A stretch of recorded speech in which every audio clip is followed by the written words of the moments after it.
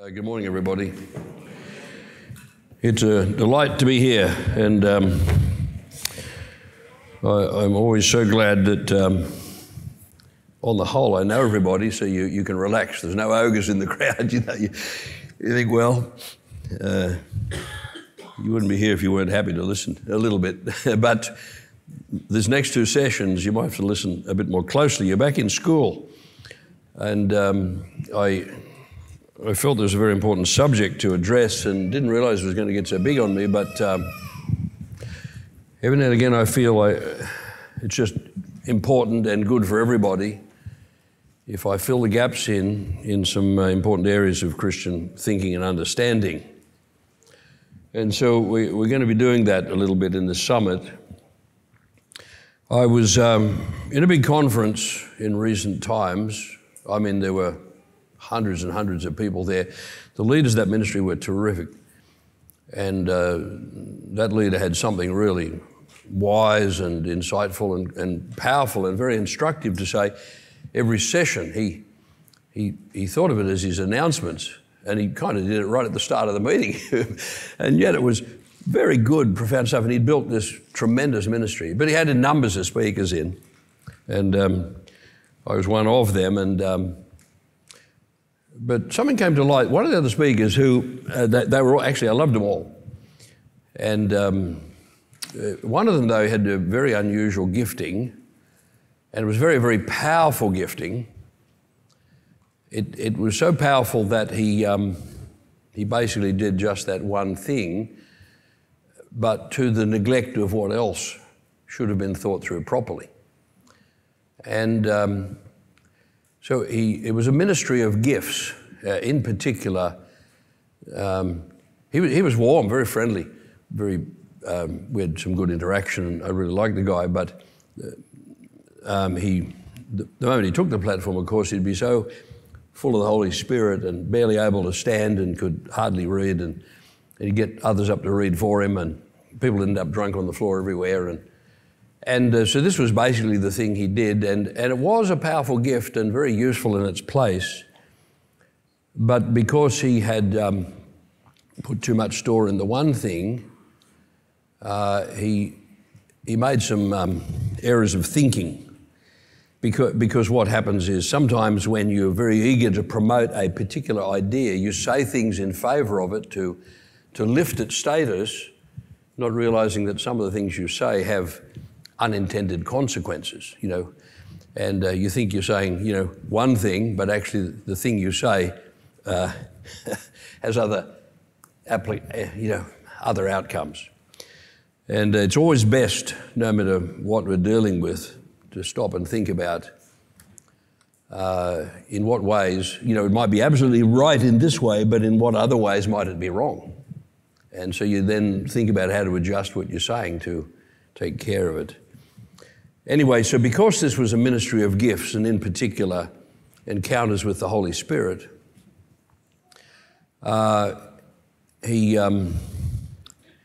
because he's promoting the importance of that, he very much undermined, just in what he said, value in teaching and in the Word of God. Not that he wouldn't quote Scripture, but he managed to misquote it because he hadn't thought through the use of his words. So at the time I thought, that's really interesting, and I should address the subject that he... nobody took any notice actually, but I noticed these things, and I thought, no, there's an area there where the body of Christ needs some clearer instruction. And of course that ministry as a whole was not taken, off on a tangent by that, and certainly not the leaders who were very much in favour of teaching. But, if you think it's all spirit, you can discount word, And that's what was tending to happen with just the way this fellow addressed things. So without going into that too much, he misquoted Jesus. He said, Jesus said, the soul profits nothing. And of course, Jesus didn't say that. Jesus said, the flesh profits nothing. And there were half a dozen things he managed to say in that session that made me realise that, maybe anybody else realising it, he had conflated soul and flesh. But they're not only two entirely different things, they come from two entirely different sources. And the soul is actually highly important, and the flesh is totally carnal. What Jesus said was, it is the Spirit who gives life, the flesh is no help at all. This is a more modern translation. But interestingly, he adds, the words that I have spoken to you are spirit. So its words are very much a source of the life of God. Ah, there it is. How big does that get? Yeah, that's quite pretty. So he had conflated the two. The big difference is this. The soul was made by God. Man is a living soul, and it's, we'll come to a bit more detail in a moment. He made it, and he made it for himself and for you, and it's holy, and it's, meant to be fully redeemed. But the flesh came about because of the sin of Adam. And the interesting thing is that, you get interesting statements like this. Mary said, my soul magnifies the Lord. So to say the soul profits nothing is a terrible statement. Not only that, the Lord speaks about his own soul. For example, of those who shrink back, he says, my soul, God speaking, will take no pleasure in him. So it has a very important place in the construct of what a person actually is. So we're going to take a look at it. The next day, the same dear brother said, he quoted the Bible accurately, and then he misrepresented the Bible in saying, Jesus never said, come to me and think. But he did say, come to me and drink. So he was so busy trying to put the emphasis on drinking of the Spirit that he went so far as to discount, if you took his words literally, to discount all teaching, all words and all consideration. But the Bible emphasis is actually more the opposite. With regard to this statement, Jesus never said, come to me and think. Is that true? Did Jesus never say that? Well, I can think of a scripture where he did say it, almost exactly. Come, he even uses the word come. Come and let us reason together, says the Lord. So the errors, almost rookie errors, can come from just not stopping to think, a little bit further about the carry-on implications of what we say at times. So anyway, it seemed to me that it would be a good idea here at home to talk about soul and spirit and the difference between the two. And I discovered there was a lot of interest, but I didn't have time to do it before the summit. I thought, no, I'm going to do it on Friday morning at the summit, just for the sake of all. Help pastors think through this subject again too, get really clear in the mind. So I'm taking too long over all this, I'll never get the subject. Better shove along. So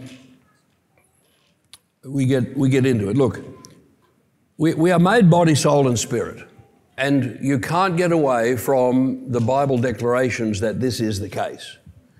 So in any way in which we come up with a description of how we are made and what it means to be made in the image of God and so on, has to really begin, I think, with two statements in particular in Scripture. So first of all, 1 Thessalonians 5:23 and 24, now may the God of peace himself sanctify you completely, and may your whole spirit and soul and body be kept blameless at the coming of our Lord Jesus Christ. He who calls you is faithful, and he will surely do it.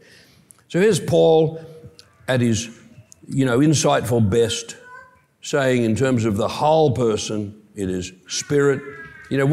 It rolls more easily off the tongue when we say body, soul, and spirit, but the Bible has it the other way around. Spirit and soul and body. And then to make an even finer point on the fact that there is definitely a clear distinction between a difference between what your spirit is, you are a spirit being, what your spirit is, and what your soul is. We've only got to go to Hebrews 4:12 where it says, the word of God is living and active and sharper than any two-edged sword, piercing to the division of soul and spirit. In other words, as you mature as a Christian and the Holy Spirit is at work in you and the Word of God begins to have its impact on you and you're a whole lot more prayerful about things, something goes on inside of you that makes you very much aware of the difference between the thinking within you that comes from the Spirit and that which in you is, your own rational processes, that, this gets less and less confused. Very important thing. But in the end, we need to say, no, we are a three-part being. Now, don't rush to say, made in the image of God because God's a three-part God. No. That comparison does not stand. This three-part makeup the Bible says we have isn't a result of God being Father, Son, and Holy Spirit. That's a different thing altogether, especially when the Lord says He has a soul too and chose to have now a human body. Nevertheless, we're a tripartite being. However, don't make the other error of assuming that somehow we're three different bits, because that's the other thing. You cannot separate the pieces and be you. These three things are so much one, so integrated, so needing of each other, that only when it's all together are you really the man or the woman made in the image of God. But if we take a lot of note of these three terms, body, soul, and spirit, to put it the way that it rolls off the tongue more naturally, what do you do with these other words where you come across them like heart and conscience and will and mind and memory and emotions, plus the self, flesh, the old man? Where does all this fit? And some of these things can't actually be solely placed just in one part of us or another. And the most obvious of the big questions of, well, where do you place that, is the heart. And the Bible's constant references over and over and over to the heart. Well, I have developed what I think is, even if it's not the last word on the subject or not entirely accurate, or even if you think you've got a better way of doing it, I think it's helpful, it's practical, and it helps to explain a lot of things, and it helps us to focus on the really important tasks before us of addressing the issues of life. So we're going to, I developed some diagrams, and with the help of Jared, actually made them look good. So we're going to go step by step here. There we go. We get a 1 second delay, I'm told. Now, let's start with you. Here's the person, man or woman, child. But just for the sake of trying to understand the difference between these parts and their various functions, we're going to, how do we get this thing to move? There we go. We're going to pull these apart. Look, it's amazing what you can do with computers. Just pull them apart like that.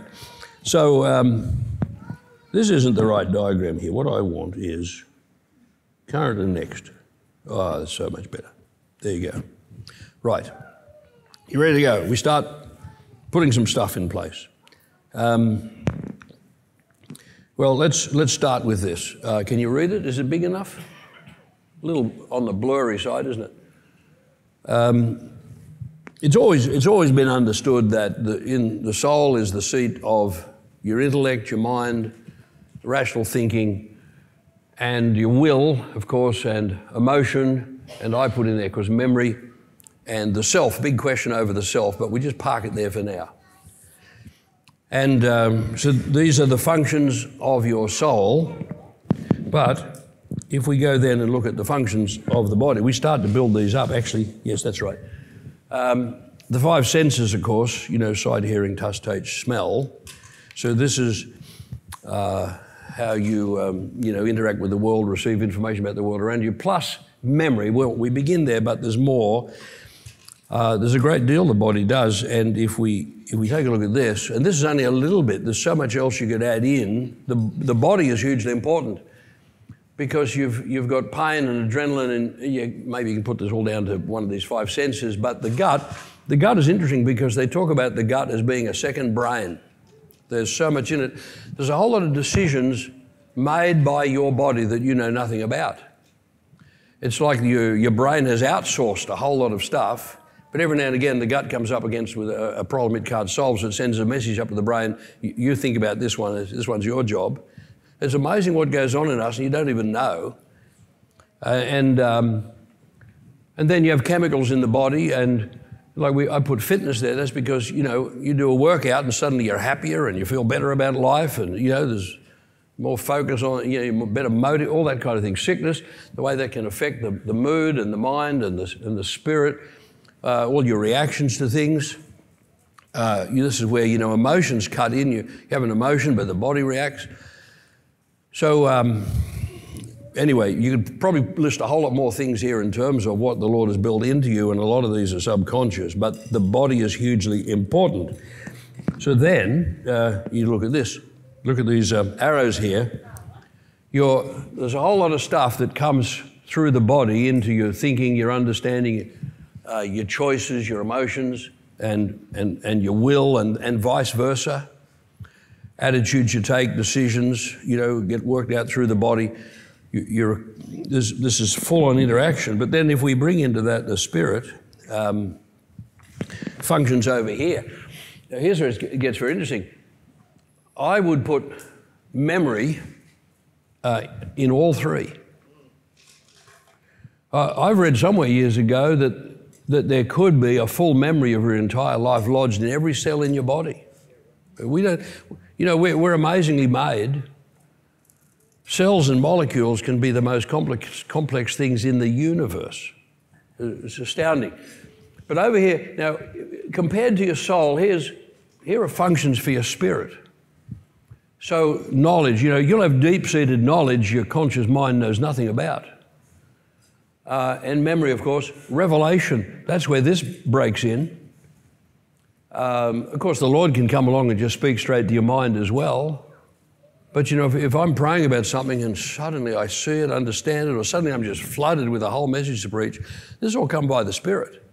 Holy Spirit through my spirit. I get that all the time. Discernment, of course, you're feeling uneasy about something, or you just sense, this is the way to go. This is your spirit at work. And then conscience. Now, this is the really big one, which is why I put in capitals. The Bible has quite a lot to say about conscience, and has more functions than you might know. In our minds, we only put one function on it, but if you read the Bible, there's actually a bit more there, and I'll show you this later on in the session if I get to it. And then the thing we call the inner witness. And this is where, you're hearing truth, something being preached, but you've got this real sense in here, whether it's truth or error. And the Lord's put that there, but this is why you need to have a stronger spirit, a better spirit. You build your spirit up, because that's the other thing too, is it's not perfect when in the beginning. It's meant to become something too, and there'll be emotion in there. How do we know? How can we say that? Well, your spirit can rejoice, or you can feel a certain amount of feel some fear or some dread, or I remember once I woke up in Chuck's house feeling a great dread about the airport we were about to fly to. I called them together, we prayed, we dealt with that shifted. But that was my spirit communicating important stuff to me. So as you can see, it's hugely functional. It's like for the Christian, hugely functional, but it's different to the soul. That's why the Bible talks about the Word. You need the Word of God, you need prayer to get a proper separation here. And look at the interaction, look at these arrows, all the interaction that goes on, and yet you're only you when you put all that together. However, so it gets interesting here. This is where your spirit, you're designed this way because you have to live in two worlds simultaneously. You have to live in the material world and deal with a whole lot of things on that basis. It's real. But you also have to live in the heavenly realms. That's where you are. And it's not like you step into one, step into the other. Now, as far as your consciousness goes, of sense of being in the Spirit, yeah, that happens. But the reality is you're there all the time. You're in the spirit realm all the time. Stuff's going on around you, whether you know about it or not. That's why you've got to build yourself up in the Holy Spirit. You are a spiritual being as well as a material being, and you've been built so that you can fully 100% interact with both worlds all at the same time. Isn't that amazing? So over here is your spiritual interface, and over here is your material interface, and it's all in you, one person. And don't separate the bits or you've gone to kingdom come. No, because they can't be separated just like that. Now, having put that in place, we come to this area down the bottom to consider next. Because I said to you, where do you put the heart? And what do you do with all these scriptures that talk about your heart, having a good heart, or loving God with all your heart and with all your mind, or loving God with all your heart and with all your soul? Why make that distinction? What is this? So you get to ask the question, well, is the heart another term for your spirit? Or is the heart part of your soul? It's in your soul? Or is it something else entirely? Is it a fourth part that Paul he left it off his list because he forgot? No, you can't say that. We've got to put that somewhere. But before we do, just something else I needed to say about the body and missed. The body is holy. Every religion in the world and all the Greek philosophers thought matter was evil, the body was evil, and to be really religious, it was to live above it, to aspire to be free of the material world and all this kind of claptrap. That is a doctrine of demons. Christianity is unique in saying the body's been made for holy purposes. It's the temple of the Holy Spirit. You will have this body for eternity. Now, admittedly, it'll become a transformed body, but you'll never be without the body. And Jesus Christ has kept his body, bodily resurrection. And what happens in the body, you're going to be judged based on what happens, the Bible says, in the body. Hugely important.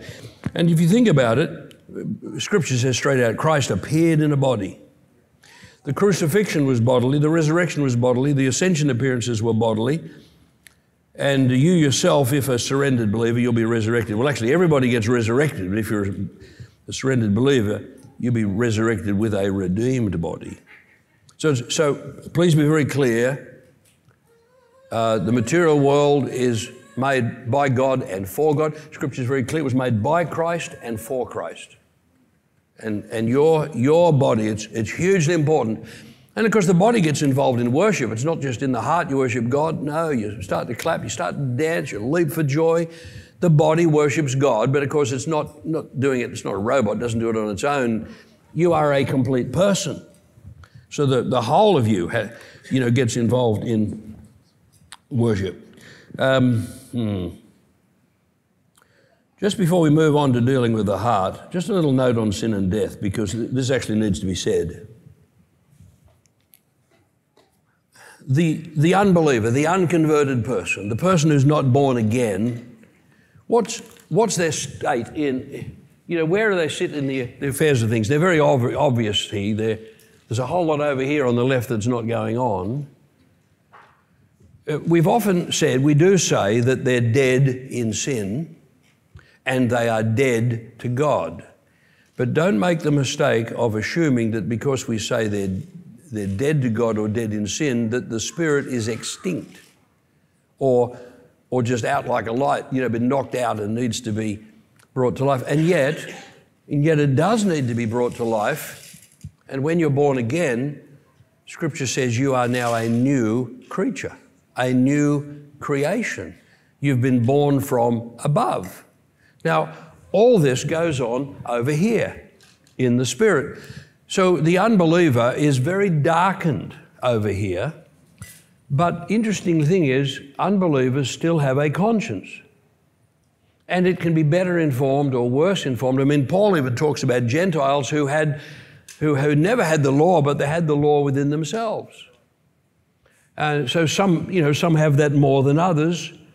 And the Bible talks about a conscience in these unbelievers. So there's some function going on there. The person, man or woman, wouldn't be alive if the spirit was dead.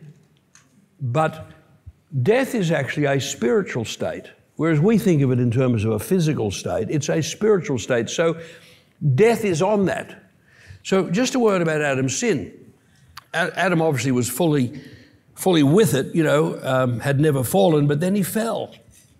And when he sinned, death came on him. And death eventually was going to work its way all the way through from left to right. But this part over here, it died. He became a whole lot less sensitive here and progressively dying more and more. Their first reaction, of course, was shame and wear their nakedness. And then they hide from God. And I'll guarantee Adam wasn't instantly fully aware of all the ramifications. I'll guarantee that over the days and weeks and months, he step by step discovered all that he'd lost in terms of function, ability, power, authority. Jewish tradition says that Adam ended up a very, very depressed man. Feel sorry for the poor guy, don't you? Because his sin's in us too, so we're very empathetic, But so anyway, realization of all that came to him progressively, I imagine. But I'm suggesting the spirit was not extinct, still had function, but was sure greatly disabled and so much blanked out and a lot of darkness in there. But here's this person lost in sin. Now we say about a sinner, and we say this about nice little old ladies who've, never tortured a cat and, always been kind, that if they're not born again, they are totally depraved. This is the doctrine of total depravity. In college where we were, a year or two before we were in, there was a famous anecdotal story of one of the mothers who had these two little boys. And apparently everyone else knew these two boys were just tyrants, badly behaved, running around the place. But here's this mum sitting in the lecture whoever's teaching the doctrine, teaching total depravity of the soul. And she could not believe it of her little boys, little innocents, No, this doctrine could not be right. These boys could not be totally depraved. Well, they were. But even if they'd been little innocents, no, the doctrine is still true. And it doesn't mean that everything in or coming out of the person is in itself terribly evil. What it means is that the fall of Adam and this curse of death and the resulting sin tainted every single part of the human being. There was no part in it that had not been touched by death and sin. So it was all depraved. When the scripture says all have sinned and fall short of the glory of God, this is what it's getting at. And doesn't matter how short your ladder is, it's still not going to reach the gutter, or how long it is. No, anyway, enough of that. However, at the same time, God can still speak to the unbeliever. This is an astounding thing. Here's Adam's sin gets into both Abel and Cain. And here's Cain full of wickedness and unrighteous thoughts and not at all pleasing to God. But God talks to him and he talks back. It just shows what can happen.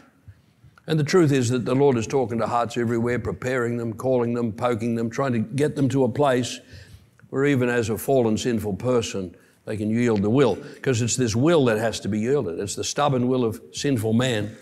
Anyway, so how do we best understand this? Well, look, even the motor car you drive here today, whether it's a hybrid or not, the hybrid is maybe an even clearer example, but just your ordinary car that's not a hybrid one actually has two power systems. You have an electrical system and you have a fuel system. So there's a battery there and the means of recharging the battery, and power is needed from that to start the car, but power is also needed constantly, the electricity that this generates, to do lots of other things. So if you don't have the electrical system working, you're going nowhere. And if you don't have the fuel system working, whether it's petrol or diesel, you're going nowhere. Your car has two power systems. And of course the hybrid actually has electrical engine and the petrol engine.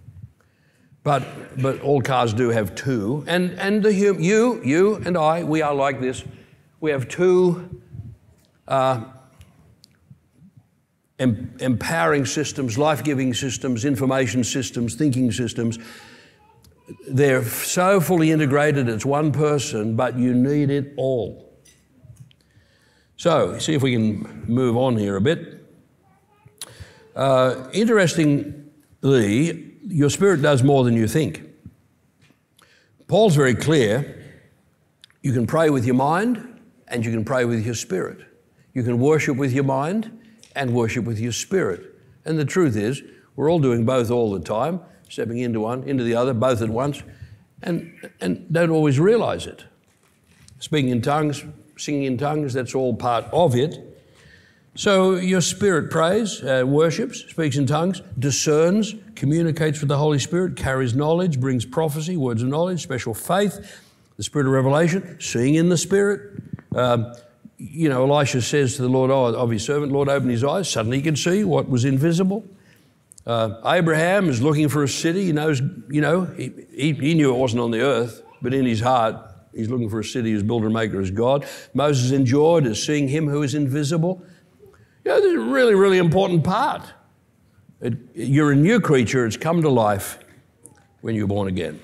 However, dear friends, your spirit can be weak or strong.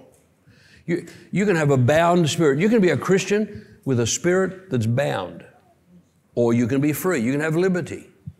It's very important that there's a full work of grace goes on in you, but you're not going to benefit from it. You're not going to obtain it unless you give yourself, boots and all, to the Lord. Lord, I'm yours. Clean me. Read the words. Take in the Word of God. Get busy praying, because there is so much good that can go on in you, position you better, lift you up, put you in a better place. All this stuff has got to go on. So here, for example, Ephesians 3:14-16, for this reason, Paul says, I bow my knees before the Father, from whom every family in heaven and on earth is named, that according to the riches of his glory, he may grant you to be strengthened with power through his Spirit in your inner being. What did Paul do to make this happen? Make sure he got hold of it? For this reason, I bow my knees before the Father.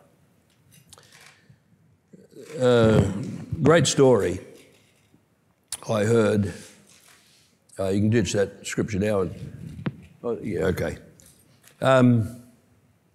After Chuck died, I linked up with George Johnson in Vancouver, a man I'd come to know and love, and I mean, he just loved me. He wanted me there every year, and I was already doing that, and after Chuck passed, I would need to put in place spiritual covering and fathering, and I turned to George, and along the way, and of course I walked with George then, 8, 9, 10 years until he passed, but he told me a story that in his church, because there's a man called Dan Smith, he's still there, and Dan's a friend and businessman and, really clear-thinking man and a good man. And the story is that Dan and George had a trip planned to Europe to minister there, and they had booked flights. And it meant flying from Vancouver across Canada, picking up a flight somewhere else, maybe New York or Toronto somewhere, and then flying to Europe. But a week before they were due to go, tickets already purchased and in the locker, Dan was feeling this unease, a strong unease, a deep unease about that travel plan. Got quite troubled about it and talked to George about it, and George says, oh, no problem, we'll change it then. They had to change it to a very inconvenient travel arrangement, but they did. The plane they had been booked on and had the tickets for and cancelled and weren't on was the plane in which a cabin fire broke out somewhere over the Atlantic, but not far from Halifax. every soul aboard perished. Plane went into the sea. I think it was Swiss Air, Flight 111. And in other words, the Lord could have spoken to George or Dan, but he put something into Dan's spirit. It's very important why we're prayerful.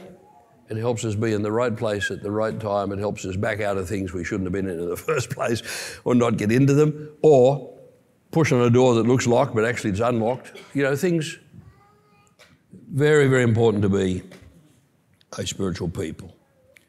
Well, in the light of all of that, and before we move on to fill our graph in a bit more, let's read this scripture. Psalm 139, 13 to 16. For you formed my inward parts. You knitted me together in my mother's womb. I praise you, for I'm fearfully and wonderfully made, and wonderful are your works. That's the great line, I'm fearfully and wonderfully made.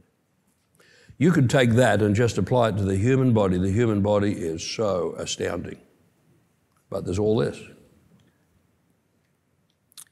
My soul knows it well. My frame was not hidden from you when I was being made in secret, intricately woven in the depths of the earth. Your eyes saw my unformed substance. In your book were written, every one of them, the days that were formed for me, when as yet there were none of them.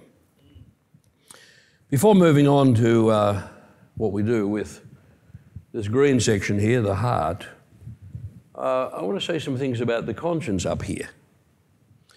And the best way to cover it is simply to show you a series of scriptures. Now, these are not all the scriptures. I was actually surprised how many scriptures there were that referred to the conscience.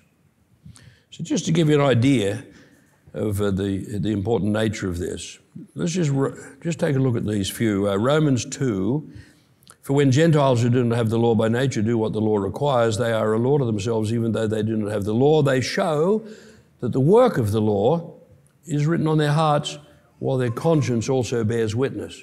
So, yes, a conscience at work in the unbeliever. But Acts 24:16, now Paul's speaking of himself, but he actually says this in several places, makes this point. He says, I always take pains to have a clear conscience. Every one of us must do this, both toward God and man. So that's an interesting statement. A conscience toward God, a conscience toward people. 1 Corinthians 8:12, sinning against your brothers and wounding their conscience when it is weak, you sin against Christ. I don't have time to stop and kind of extrapolate most of this. 2 Corinthians 4, but we have renounced disgraceful underhanded ways. We refuse to practice cunning or to tamper with God's word, but by the open statement of the truth. This is a most interesting scripture. We would commend ourselves to everyone's conscience. Now, all of a sudden, conscience, we see, has another function. And this is much more like what we call the inner witness. So what we've always called the inner witness, yes, we have one, but it's provided by our conscience, it turns out. This is not the only scripture like this. So your conscience, if you're careful to maintain a clean conscience, you're far more likely to be able to discern between truth and error when you hear it. You can't pollute the conscience by denying it and pushing it down and not putting something right that you shouldn't have done and expect to be the spiritual man or woman or the clean person or the person that discerns truth and error or keeps yourself out of danger because you're hearing the Spirit. All this interacts. This is hugely important stuff. 2 Corinthians 5:11, therefore, knowing the fear of the Lord, we persuade others.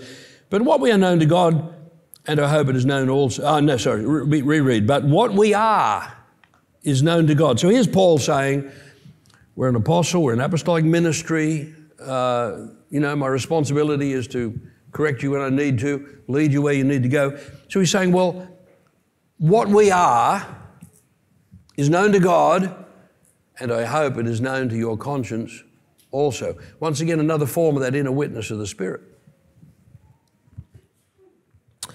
1 Timothy 1, the aim of our charge is love that issues from a pure heart and a good conscience and a sincere faith. I was surprised by this scripture because it's saying that love a better love, a purer love, a larger love, comes from three things being in better order. Issues from a pure heart, which we haven't spoken about yet, and a good conscience, and a sincere faith. So if you want your love to be full and growing, if you want your love motivated by pure motives and not unclean ones, all these bits are important. 1 Timothy 1, this charge I entrust to you, Timothy, my child, in accordance with the prophecies previously made about you, that by them you may wage the good warfare, holding faith and a good conscience. By rejecting this, some have made shipwreck of their faith. How much more will the blood of Christ, Hebrews 9, who through the eternal Spirit offered himself without blemish to God, purify our conscience from dead works. And finally, I like this one, baptism, which corresponds to this, now saves you, not as a removal of dirt from the body, but as an appeal to God for a good conscience through the resurrection. So as I said before, your conscience can be weak or strong, bound or free. Very important that your spirit. And the last word on conscience is this. There's something even worse from having a bound spirit or a weak spirit, or and that is a seared conscience. Seared. Here's what Scripture says. Now, the Spirit especially says that in later times some will depart from the faith by devoting themselves to deceitful spirits and teaching of demons, through the insincerity of liars whose consciences are seared. The analogy here is like branding. Well, you know what it means to sear anything, is to seal it off. You get a scar, it's hard, it's not flexible, and it turns out it's not a great state to be in when your conscience is seared. You're really locked out. It's the effect of a hot iron on skin. Anyway, there's time left for me to deal with the thing I thought we'd never get to, and that is the heart. Let's go through a couple of steps here. For the sake of the diagram, I'm putting the heart there, not as something separate from spirit, soul, and body, but it's something that seems to derive from all together. It's an expression. I'll come to define it a bit more in a minute, but the heart of man, if you're unredeemed, unsaved, here is the old man, here is the body of sin. But then, if you have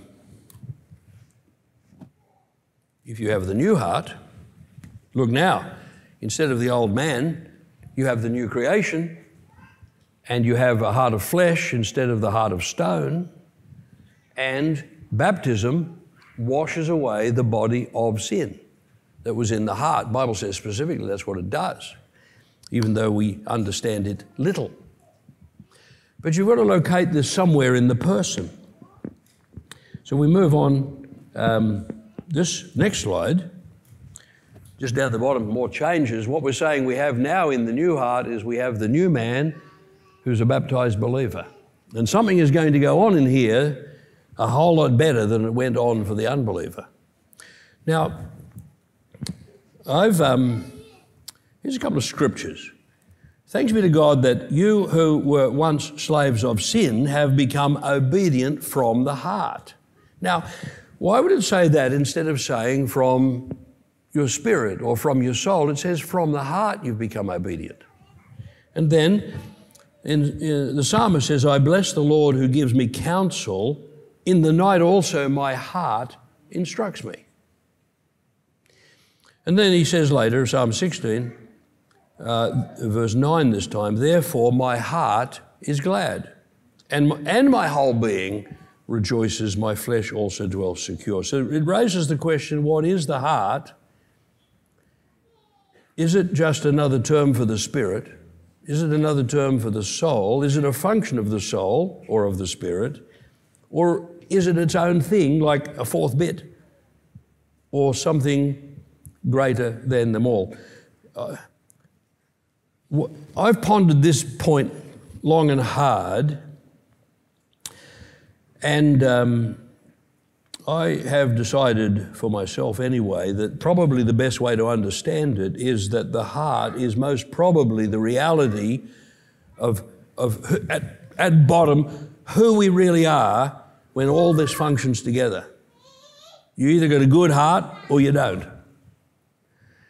Good values or you don't. That somehow it is the sum of your parts, if you like. It's just like a motor car. You know, whenever it's all parts on the shelf, it's not a car. But you put those parts together, it's something now that it wasn't. In other words, it's more than the sum of its bits. And so are you. You're one complete whole person, and out of that comes the real person, your real consciousness, your real togetherness, and at the bottom of that, so it's not just personality, at the bottom of that is this thing called the heart, what really is there. Anyway, look, for right or wrong, better way of understanding it or not, for me this is a practical way, a useful way of getting a grip on what this thing is. So, a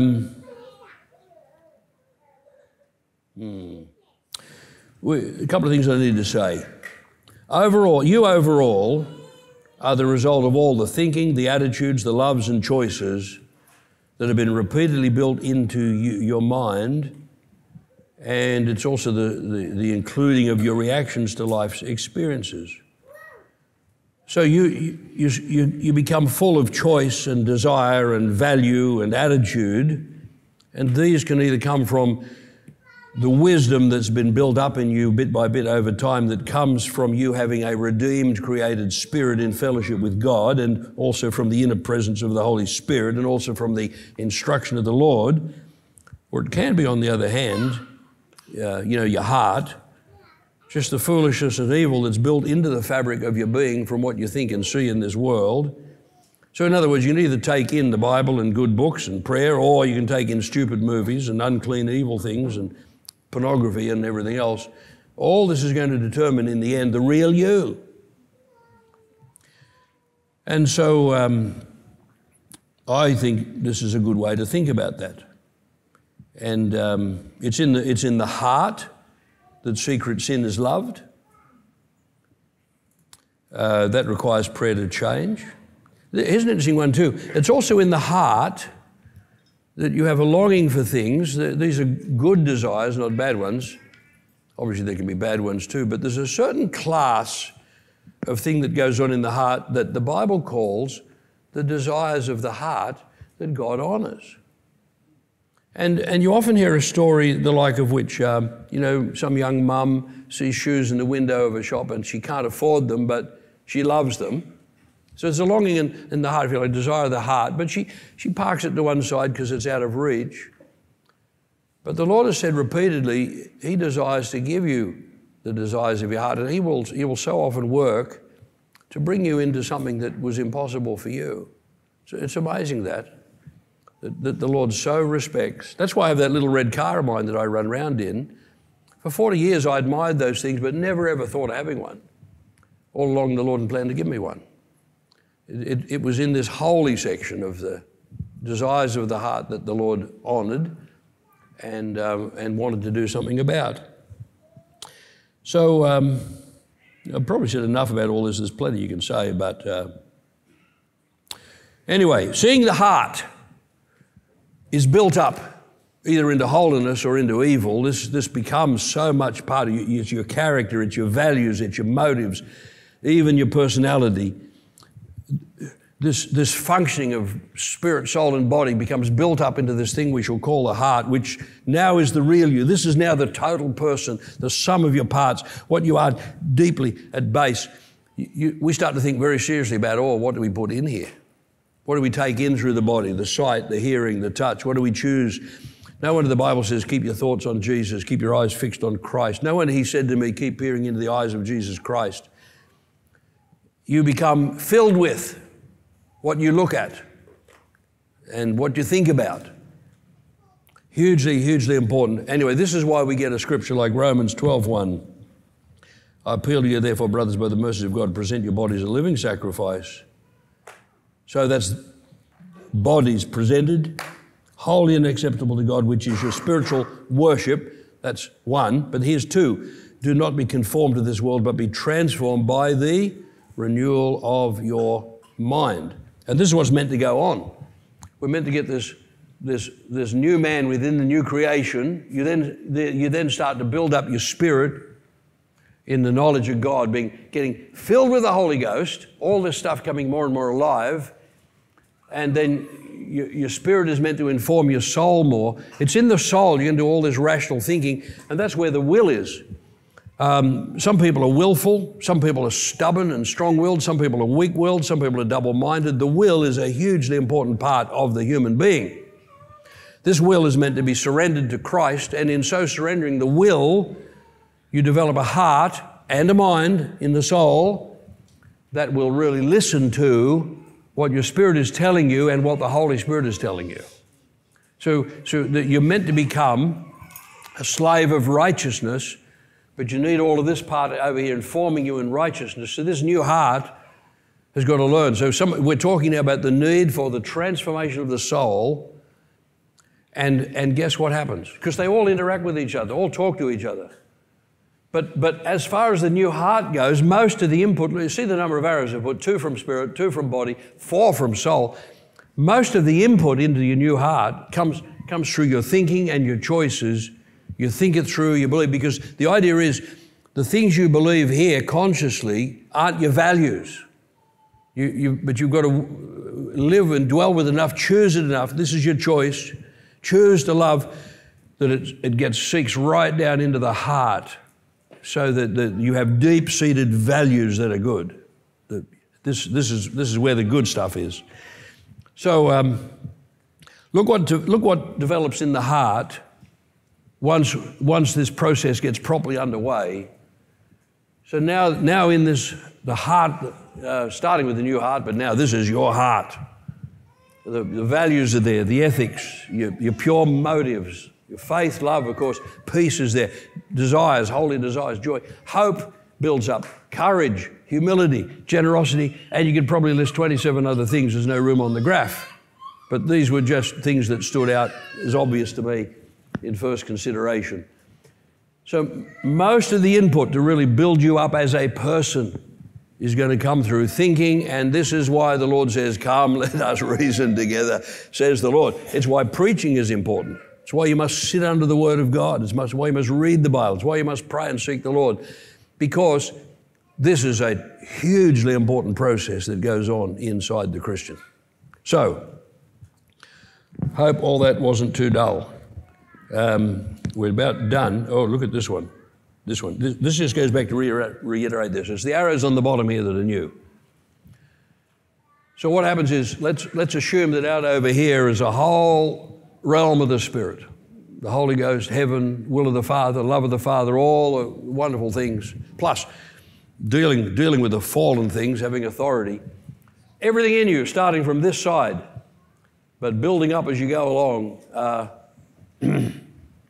empowers the whole being to interact with the spirit world.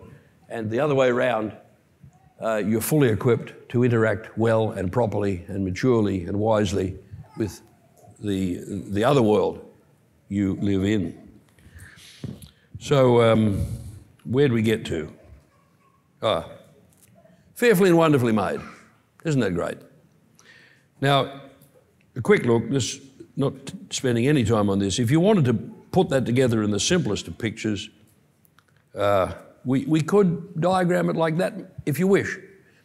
Soul and spirit all contributing together, all as one, but building up the real heart of the person.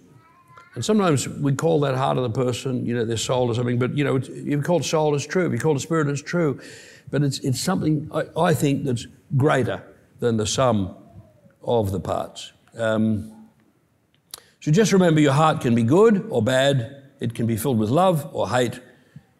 It can love righteousness, your heart can, or love wickedness. It can be strong or weak, believing or unbelieving, holy or evil. Your heart can be pure or unclean. It can be courageous or timid and cowardly. It can be covetous or generous, peace-loving or bitter, caring or cynical and sarcastic, and so on. You got to guard the heart. The Bible says guard your heart because, you know, the ways of man are desperately wicked, and who can trust himself? A fleshly heart can deceive anyone. Solomon's heart was turned away from God by his foreign wives. All very sad. So Matthew 22:37, and he said to him, this is Jesus, you shall love the Lord your God with all your heart and with all your soul and with all your mind, just to complicate it all the more, but there you are.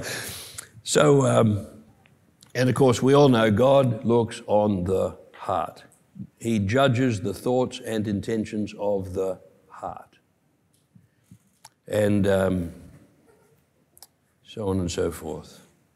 Let me close with this scripture. Oh, hang on, what do we have? We have a few more arrows to throw in here. Input from soul and spirit into the heart, but look at this. The fully mature believer, a whole lot of input comes from the spirit to the soul. And here endeth the lesson.